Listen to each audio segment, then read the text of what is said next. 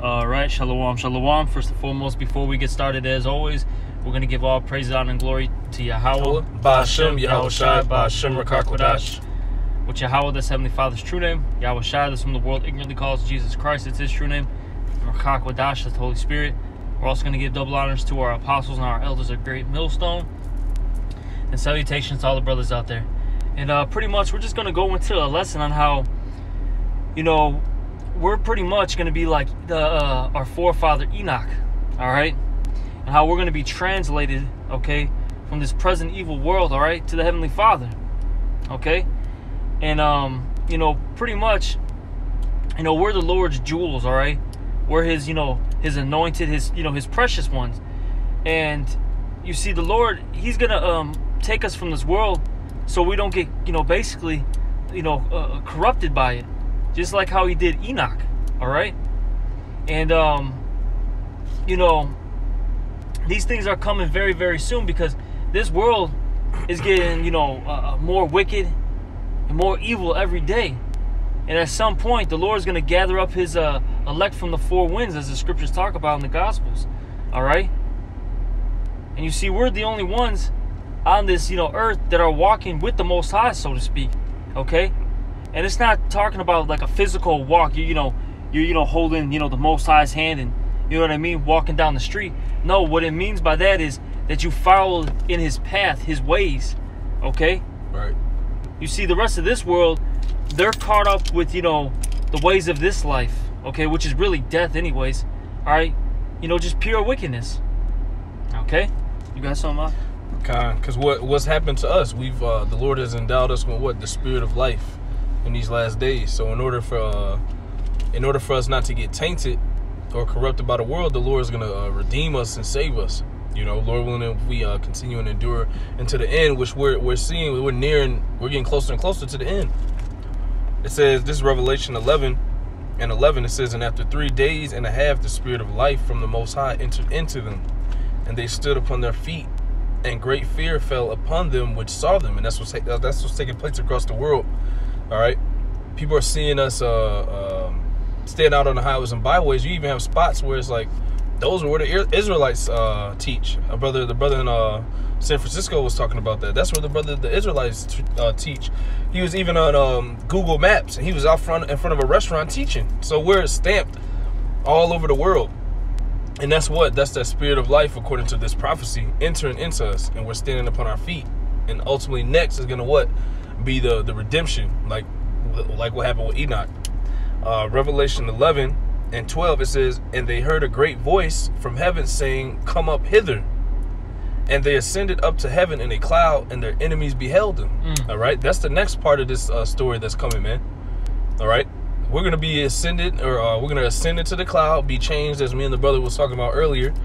All right, in the twinkling, in the moment, in the twinkling of an eye, so that the Lord could save us, because ultimately we're the third temple coming back. Yep. The temple is us.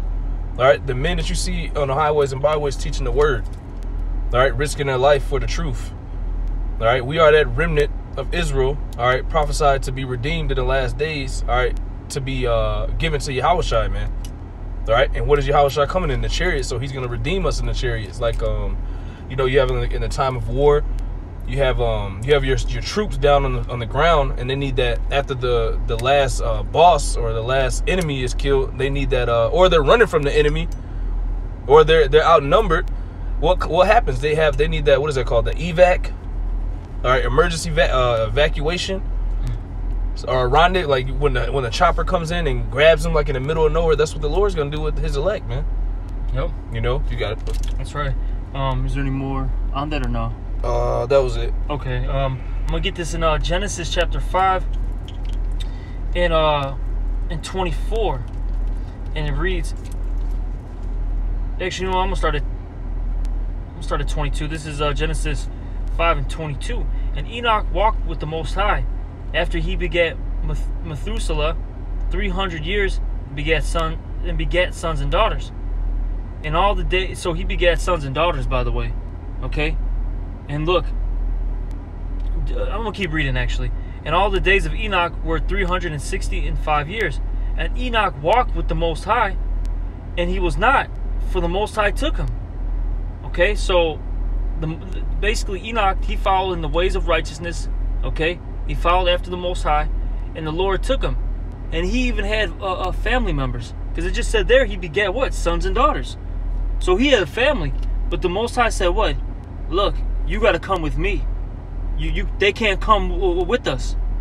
You're special. You're going to be taken up, and that's going to happen to some of us brothers, man. Look, not all of I made a lesson maybe like a couple, I think maybe 2 or 3 weeks back. I said I think the lesson was entitled "The Harsh Reality." A lot of your family members and friends aren't going to make it. Okay, that's the harsh reality of this truth.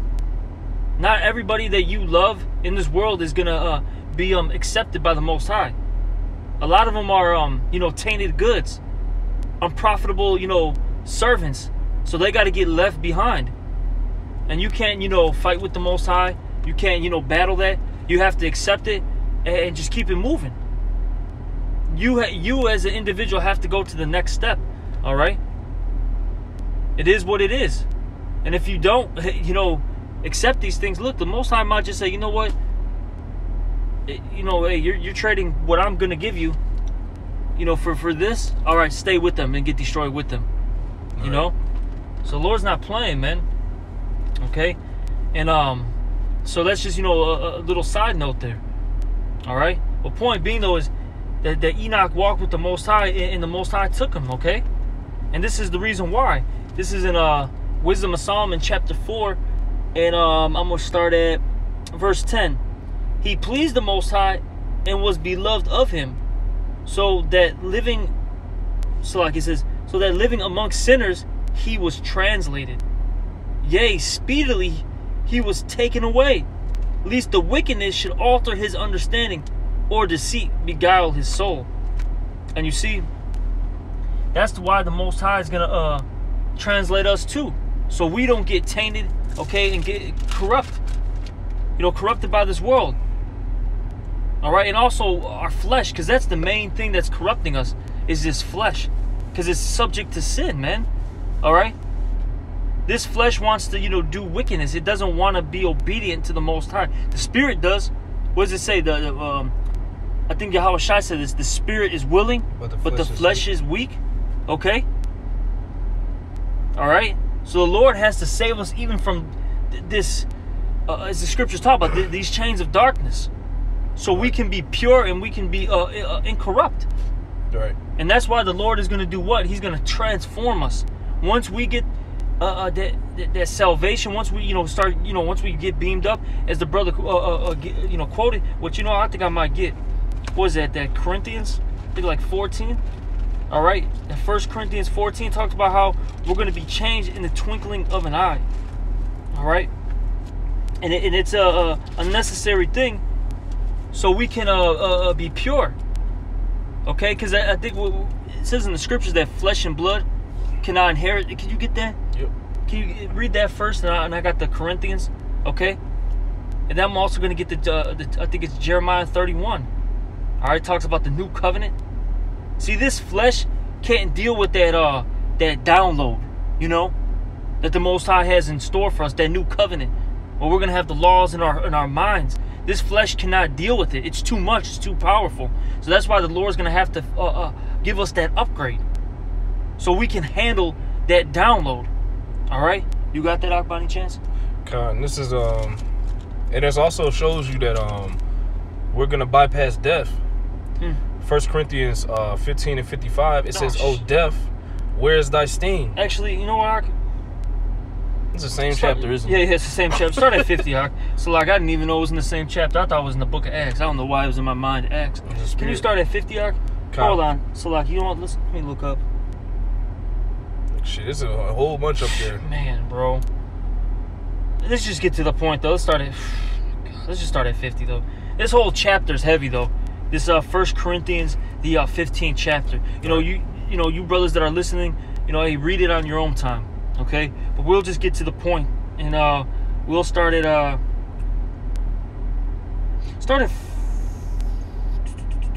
47.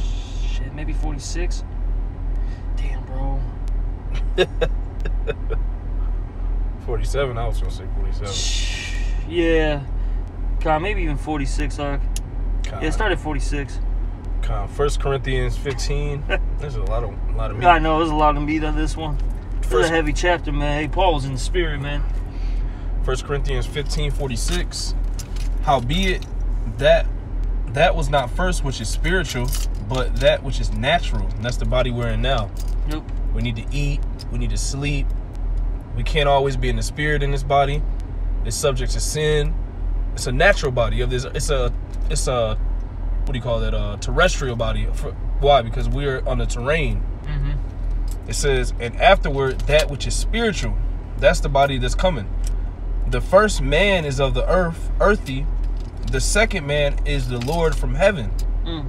As is the earthy, such are they also that are earthy. So we can't do nothing but what's programmed for this body in this reality on this earth. That's why, what does it say? The angels desire to look into the things that go on down here, because they can know nothing but what's in the heavens. Yep. We can know nothing but what's down here. All right, earthly things, terrestrial things. 1 Corinthians 15:48, it says it right here. And as is the earthy, such are they also that are earthy, and as is the heavenly, such are they also that are heavenly. And as we have borne the image of the earthy, we shall also bear the image of the heavenly. That's right. So we're gonna eventually get that upgrade. Okay, the Lord has promises for us. Okay, and He's gonna grant it to us in due season, as it was to say in the scriptures. Every needful thing is in due season. All right. Okay, so the Lord's gonna give us this upgrade when the time is right, when it's necessary. And we're not at that time, but we know we're getting close, though, because we're getting closer to the second return of Yahweh Shai. And once He comes back, He's going to destroy the wicked and also save the righteous at the same time. Right. So we know it's coming. Right. Because the scriptures talk about, basically, I'm roughly paraphrasing, but we were observing the times and the seasons, and we're seeing these tokens, man. They're bypassing. Right. All right. You see the wars and rumors of wars. See the uprisings of the people, the earthquakes. There's so many signs. The scriptures talk about them. All right. So that's how we know it's close. God. 1 Corinthians 15:50. Now this I say, brethren, that flesh and blood cannot inherit the kingdom of the Most High. That's right. So this flesh and blood cannot inherit the kingdom of the Most High. So that's why the Lord has to translate us. He has to get us out of this flesh. Okay? It has to be done. Because this flesh is too base. It's too weak. It's got to go. Hey, for the things that we're about to receive, we got to get that upgrade, that boost, man. Right. We got to level up. Right. Because you look at the chariots and how fast they travel. If we were inside the chariot with this body traveling that fast, we'll be ripped to pieces from the G-force. So the Lord's gonna have to give us a different type of body. I got a scripture that came to mind, but I'm gonna keep reading this. It says 1 Corinthians 15:50. Now this I say, brethren, that flesh and blood cannot inherit the kingdom of the Most High, neither doth corruption inherit incorruption. And we know that wisdom is pure. Okay, so it's incorruptible. So this is why the Lord has got. He's got to give us this new body, because this new covenant's coming. Okay, right. Which let me get that real quick. Right. All right. This is Jeremiah chapter 30, I believe, or 31. I think it's 31 and 31. It says here, in Jeremiah 31 and 31, it says, "Behold, the days come, saith the Lord, that I will make a new covenant with the house of Israel and with the house of Judah. Not according to the covenant that I made with their fathers in the day that I took them by the hand to bring them out of the land of Egypt, which my covenant they break, although I was a husband unto them, saith the Lord. But this shall be the covenant that I will make with the house of Israel after those days, saith the Lord. I will put my law in their inward parts and write it in their hearts," meaning their minds, "and will be their power, and they shall be my people. And they shall teach no more every man his neighbor and every man his brother, saying, Know the Lord Yahweh. For they shall all know me, from the least of them unto the greatest of them, saith the Lord. For I will forgive their iniquity, and I will remember their sin no more. All right, so that's what's coming. All right, that's why we got to get transformed, man. That's why the Lord's going to transform us. He's going to translate us. Okay. Right. You know, because that's what's coming. And as we just read here, neither do corruption inherit incorruption. That's right. Okay. You got something, Doc? I'm gonna continue in the 1 Corinthians. Okay. 1 Corinthians 15:51. It says, "Behold, I show you a mystery. We shall not all sleep, but we shall all be changed." That's right. We're all going to be changed. All right. It's starting off, you know, that those who are going to get changed first are, you know, starting with the elect, and then eventually all Israel. All Israel is actually going to have an upgraded body. Now, more than likely, you know, I'm speaking as man, and just do extrapolation, right? Because there's going to be order in the kingdom. I believe that, you know, the elect are going to have a different level, a different portion of powers. They're not going to be like the common Israelite, but every Israelite is going to be, not human, so to speak. You know what I mean? They're going to be extraterrestrial. They're going to be, basically like a superhero. Right. Okay. The women too. The women are going to get the little abilities as well. Yep. That's right. We're not going to be the same as the heathen. Mm-hmm. The heathen are going to go through life. See, the heathen are going to continue this type of lifestyle, going through, maybe 80 to 100 years and then dying. The Lord might give them a little bit longer, but they're going to eventually just die and then, come back, die, come back. We're never going to die. All right, we're going to live forever. Yeah, because we're going to be immortals. And as the scriptures talk about, hey, the wages of sin is death. And if we got these laws, statutes, and commandments in us, we're not going to be breaking the laws. So no death is going to occur. Right. All right? Right. Keep going, Doc. Verse 52, in a moment, in the twinkling of an eye, at the last trump.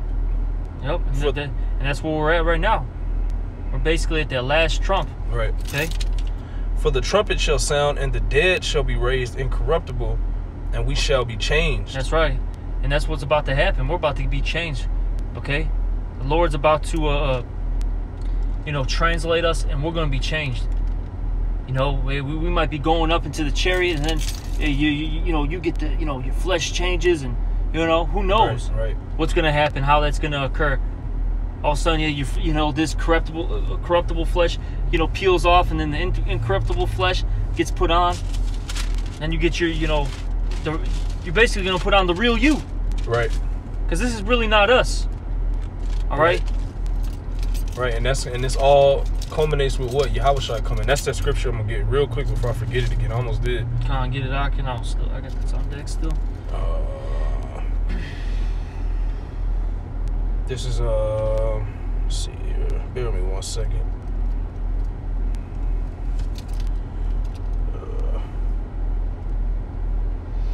Lord brought it back because I almost forgot it, bro. Yep, this is 1 John. 1 John chapter 3 and 2. I'm going to start at 1. Behold, what manner of love the Father hath bestowed upon us, that we should be called the sons of the Most High. Therefore the world knoweth us not, because it knew him not. Beloved, now are we the sons of the Most High, and it doeth not yet appear what we shall be. Because we're just teaching this word. People looking at us crazy. These niggas talking about they gonna fly and they gonna rule the world. We are, because we're gonna be changed into the image of Yahushua when he comes. That's that twinkling of an eye. Beloved, now are we the sons of the Most High, because we've come into this truth. And it doeth not yet appear what we shall be, but we know that when he shall appear, we shall be like him, for we shall see him as he is. And every man that hath this hope in him purifieth himself even as he is pure. So when the Lord appears, all right, in this last trump, we're going to be as he is. The Lord is in a immortal body right now, sitting on the right hand of the Most High. So when Yahushua appears, we're going to be transformed and we're going to be as he is.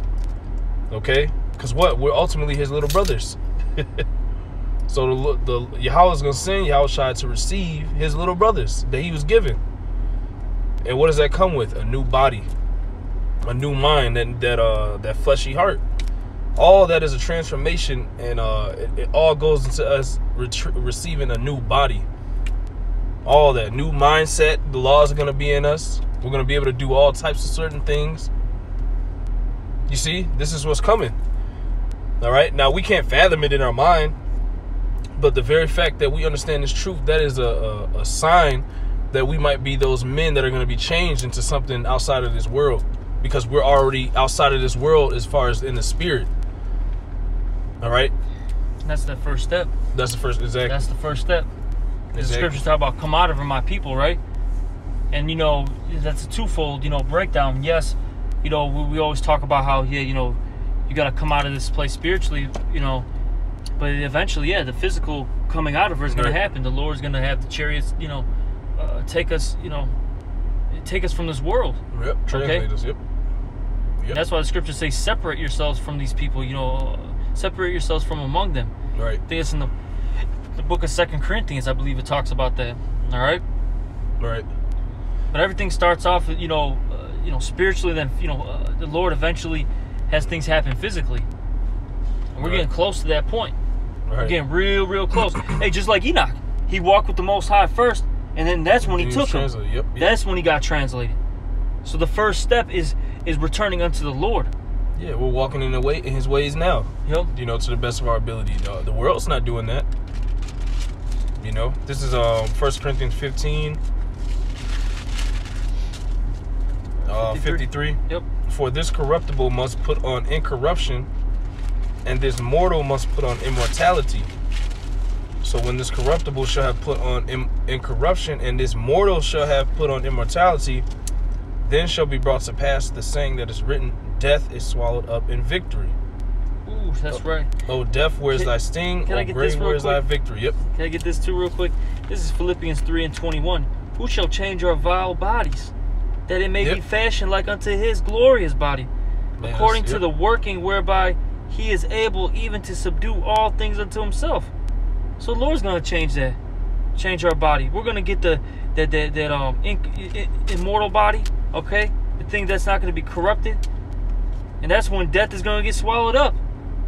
Oh, death is already swallowed up because Yahweh Shai, he won over death. Okay?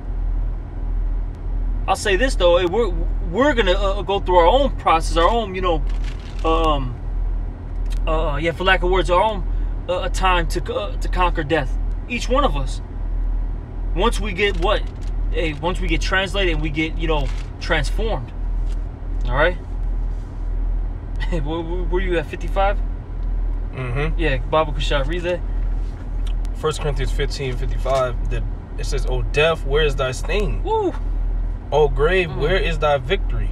That's right, because they're not going to get the victory.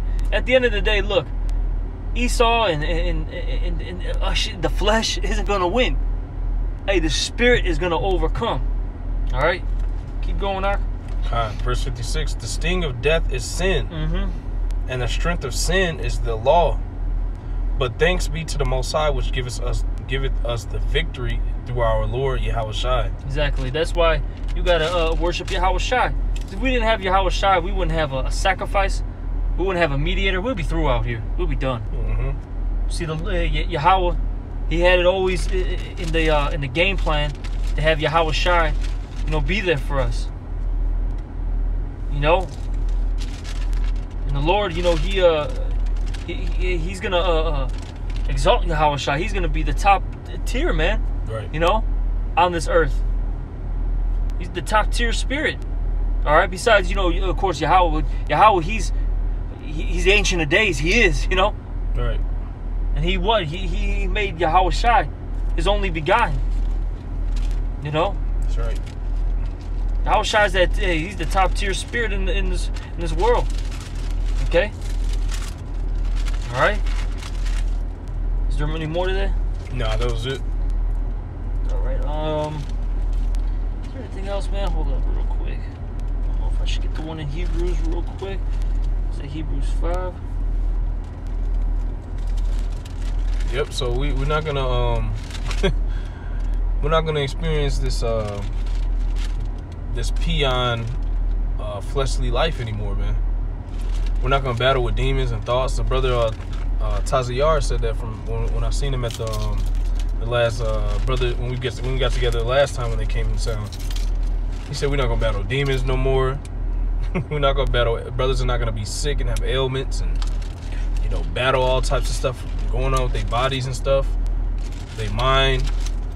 All that stuff's going to be washed away, man. It's going to be a new beginning, man. All right, a fresh restart. That's right. What is that, the word for a refresh? Kainos. It's going to be a refreshing of the earth and a refreshing of what?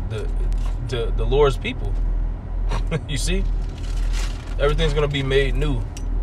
And that's the times we're coming into because fucking Esau destroyed the people, the earth. Everything. I got 2 precepts, and we could probably end it out on these 2. This is Sirach 44:16. Enoch pleased the Lord and was translated, being an example of repentance to all generations. Yep. That's what we're doing now. Yep. What is we go out there and teach? We're going out there to teach what? Repentance. Yeah, our main thing is, like how Yahweh Shai said, repent for the kingdom of heaven is at hand. Right. That's the main message we push to our people. Get right. Right. Get right. Stop being a lowlife, a loser, a wicked individual. Get right with the Lord. Mm-hmm. And then eventually, look, the Lord is going to translate you like how he translated Enoch. Mm-hmm. Okay? Well, you just got to wait, though. That's why the scripture say, wait upon me, saith the Lord. You got to wait. You know, we're on the Lord's time. And even with when you read about Enoch, that wasn't right away. I think I gotta have to reread it, but it was some years before he got translated. That wasn't an immediate process. When you read it, man, it said there was some years where it was talked about how he started walking with the Most High after he begat his sons and daughters, and he was about 300 years old. You know what? Let me just read it, man, for clarification's sake. All right? It says here, back in Genesis 5:22, it says, and Enoch walked with the Most High, and he begat Methuselah 300 years. So he was 300, okay, and begat sons and daughters. And it says, and all the days of Enoch were 365 years. So it took him 665 years for him to get translated. 65 years, because he started walking with the Most High after he began Methuselah, which was when he was 300. Okay? So point being, it took him 65 years, man. You have to wait on the Lord, all right, to do these things. You got to do it on his way. So you got to wait on his time, okay? That's the problem with Jake, man. They always want to, you know, impatient. Yeah, they're impatient. They always want stuff to happen quickly. Shit, what else you gonna do? You can't do shit else but do what you said to do while you wait. Exactly. You know, get your house in order, man, and just serve the Lord. This is what you're made for, anyways. To be a priesthood, a nation of priests, man. You know. But I got one more scripture. This is Hebrews 11:5. By faith, Enoch was translated, that he should not see death, and was not found, because the Most High had translated him. For before his translation, he had this testimony, that he pleased the Most High. You see? Hey, he was testifying, okay, about the Most High, his works. All right, what you should be doing. What's holy, what's profane. That's what he was doing, like us. All right? Talks about in Revelation how we're going to get saved because of this testimony that we have. Damn, man, where the hell is that? You know where that's at, Ak? Can you type in testimony? Type in testimony. It should come up. I believe it's in Revelation. I should forget where it's at. But that 12 and 11. Bible shot. Can you get that? I think that's it. Yep. That's it right there. Revelation 12 and I'm gonna try to start at 10. Come.